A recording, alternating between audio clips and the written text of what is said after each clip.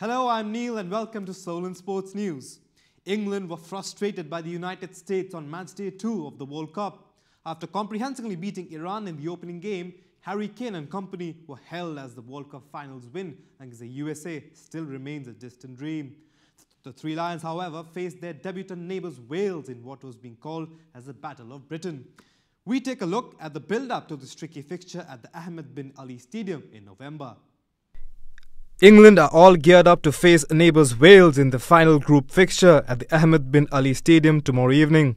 The Three Lions started off their World Cup campaign with a thumping victory over Iran, but were held to a frustrating 0-0 draw against the United States on match day 2.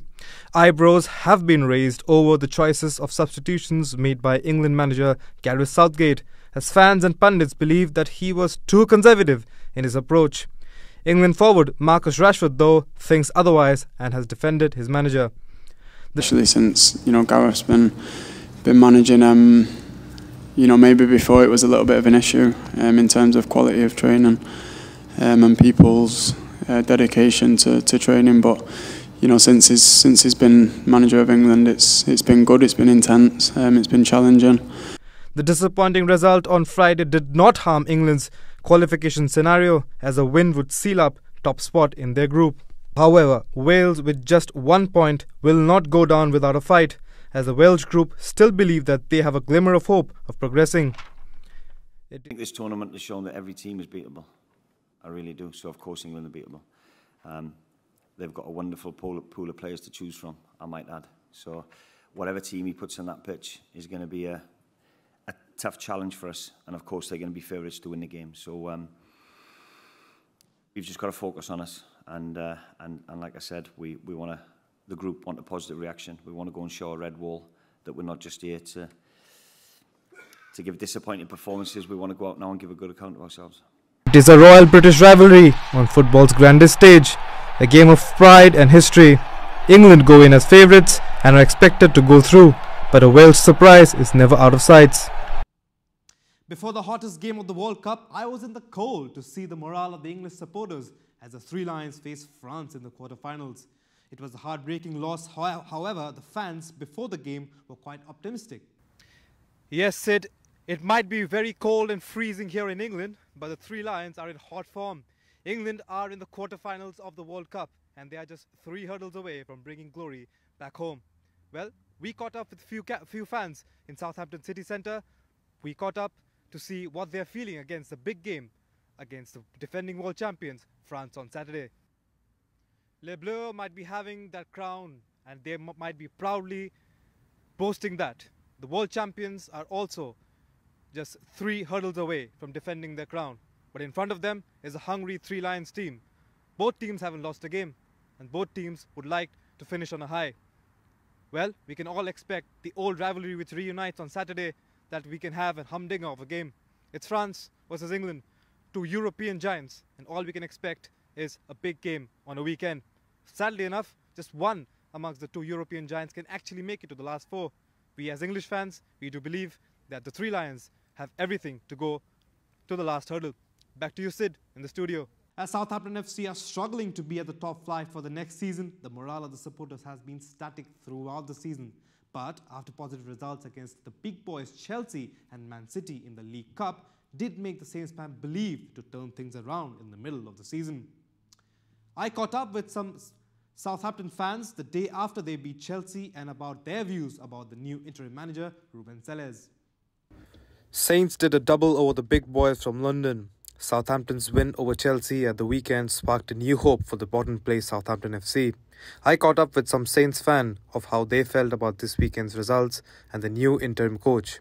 And can this result at Stamford Bridge be a new turning point in Saints' quest to stay in the top flight? I think it's early days at the moment. They had a good game the other day. They weren't expected to get a win. I think the defence played a lot better. I think they need to get a couple more strikers that are actually hitting the target and that. You can't rely on Ward-Prowse to score every goal, like, do you know what I mean? So otherwise, I think, give him a chance, see how he does. But I think it's important that it happens soon, because we're at the bottom of the table, right? And you know, people like Everton and that are starting to pick up on their game and everything. So it's just a matter of time now, just to see how he does. I don't know if they're going to keep him in or get another manager in. So let's see what happens, isn't it? I think they looked like they were really up for the game. That's the best I've seen them play like. They looked like they wanted to win and they defended their goal really well. So hopefully, you know, that's a turning round point psychologically, you know, because there's a lot of mental stuff in the game as well as physical, isn't there? So hopefully, yeah, it'll change everything. I'm not really bothered. I think we should look at someone different, that's for sure. I'm not sure. I mean, I kind of like Frank Lampard, if I'm honest, do you know what I mean? So, like, but let's see, innit? I don't know if he'll come to Southampton, though. Thank you, sir. Well, ever since Ruben came in, it's been absolutely amazing. Obviously, we've just won against Chelsea, so what else is there to say? So do you think Southampton, this big win can give them confidence that they can avoid relegation? Oh, 100%, 100%. We've got confidence now. If we can beat Chelsea, we can beat anybody. It was absolutely amazing. I was there at the stadium. You should have been there. Scenes were chaotic. Everybody was so gassed, so happy. And yeah, it's just giving us the amazing amount of confidence we need. And yeah, we're going to be shooting for the stars from now on. Correct. I thought it was a guaranteed 3 points, so losing that game was a bit disappointing. We didn't play well, and serious issues are there at Chelsea right now. And let's shift our focus to Southampton. What do you make of Southampton as a team? You know, they are under the new manager, interim manager, and well, they have done the double against your Chelsea. So do you think that this big result away from home at Stamford Bridge can give them a lot of confidence? I think Southampton, the new coach, interim coach, I've heard good things about him. I think he's a really up-and-coming coach, has a possibility of being a full-time manager, so he seems a good coach, and they have a lot of young players, so I think given a bit of time they might stay up, but it looks a hard ask, to be honest. So what do you feel like? They're still at 20th, still at the bottom, even after this great result at the Bridge. Do you think somehow still, because there's still time left, can they sneak out of that relegation zone? I think it's going to be very difficult, to be honest, because of the competition, and you see the sides around them. You see West Ham, Everton, their sides have spent a lot of money. So I think it might be really tough, but they have a chance. And last question to you. Well, as you've spoken about, you've heard a lot of things about the new manager. But according to you, who do you want to see as the Southampton manager? If they, of course, stay in the Premier League, if the interim manager does, manage to, hang them about in the Premier. But who do you want to see? Who do you think is a perfect fit for the Saints? To be honest, I thought Jesse Marsch was a fit because I think his style of football suits Southampton, but apparently that's not on the cards now. But if they have another chance, I think Marsch is a really good fit for the role. We are at the home of the Solent Kestrels basketball team. With disappointing results last season, Solent Kestrels welcomed back their former coach, Ben Stanley, after almost 10 years. He parted ways with the Kestrels in 2012. I caught up with Ben to know about his future plans and, most importantly, what changes does he see after coming back, not only with the basketball facilities at the university, but how the game has evolved overall. The home of the Solent Kestrels. Much is expected from the basketball team in the upcoming season. The man in the hot seat is Ben Stanley. I spoke to him about how he feels about his second stint with the team. Well, it's a massive change in the university. You know, I played here when we used the East Park Terrace court for our home court, where you could barely fit any fans in and people were crowding in. So this facility is obviously fantastic. The programme that has been put around the last 3-4 years around the club, around the university, is excellent. Opportunities to play at NBL Division 2 the last few years. This year, obviously, with a remodel of the programme now at NBL Division 1. And we took essentially last year's Division 2 team to an 8th seed in the men's league. So, you know, really fantastic in terms of the support from the HPA gym and the guys there, and just a really solid basis to run a programme from.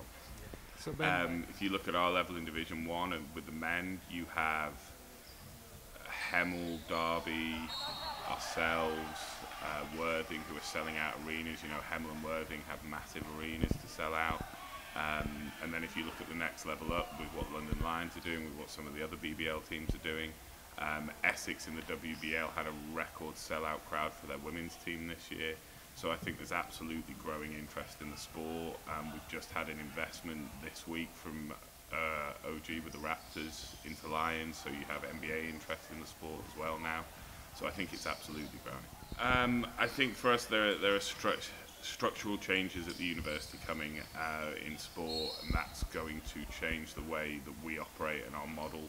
I'm hopeful to still be here next year, but you never know, there may be other opportunities, so you know, we see what happens as we go, but it's going to definitely be a change with the structural changes at the university, but hopefully we'll still have a strong programme here. This is Neil for Solent Sports News. That's it for now. Thank you for watching my show reel for the batch 2022 to 2023.